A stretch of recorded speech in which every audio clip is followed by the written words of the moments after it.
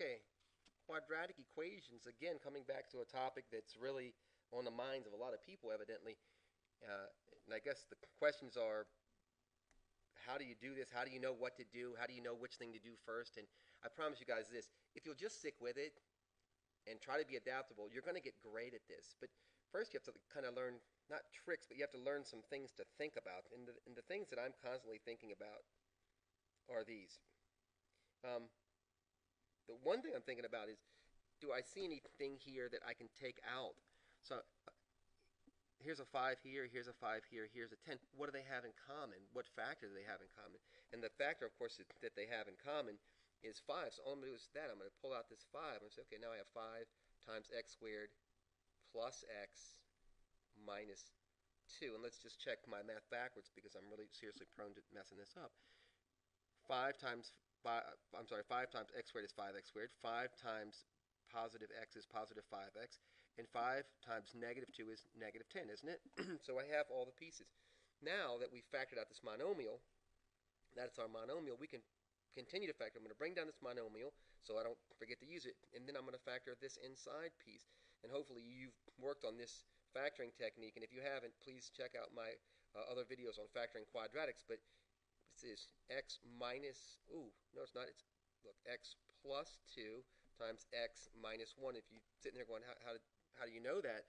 Well, I need two numbers. When I multiply them, I get this number. And 2 times negative 1 is negative 2. And when I add the same two numbers, I get this number. And 2 minus 1 is positive 1. So that's how I factored that one. Let's just do one more example because I don't want to make this video long. I want to make it something that you hopefully just pick something up from really quickly. So let's look at this one together, if you don't mind. This one is a little bit different looking. And it's our new function is 6t squared minus 36t.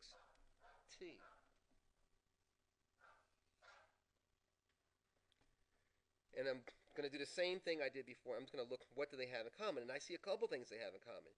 The first thing, you know what, let me be smart about this. The first thing I'm going to look at is these coefficients. And I see a 6 here, and I see 36 here. And they have something in common. They have a factor of 6 in common. So I'm going to start by just factoring out that 6. All right? And I'm going to put all the other stuff back in here in a minute. And then if you look, now you have t squared here and you have a t here. Well, what do they have in common? They have, and remember, it's always the lowest that they have. This one is t squared, so it's t times t, and this is just t, but they both share at least t, don't they? So I'll pull a t out. 6t times what is 6t squared? And of course that's t. And 6t times what is negative 36t? And of course that's negative 6. And we have this thing factored out, don't we? I think that, honestly, the more you work on this, the more you give this a chance, the better you're going to get at this. And when you get good at it, you're going to start to see it much more clearly. So please don't give up. I'd love to hear your comments. And if you're not subscribed, please do.